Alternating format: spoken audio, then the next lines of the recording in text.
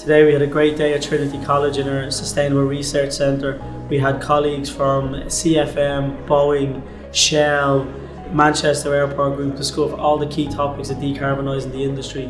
What's been exciting today in the pathway to net zero is the work, efforts and ambition of companies like Ryanair, but also other partners and people we're working with in the room. I see lots of people we work with in this space. I see a huge push to try and make sustainable aviation happen. You see behind me here the Gamechanger 737 MAX that Ryanair is a customer of. 16% lower fuel burn with 4% more passengers.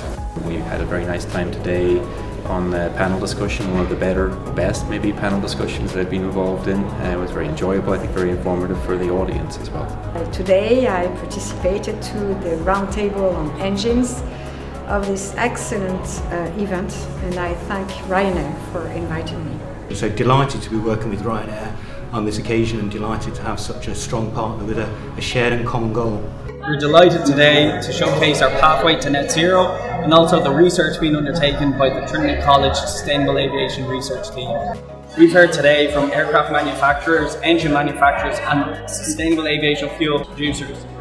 We've got a great story to tell and we're going to hit net zero emissions by 2050.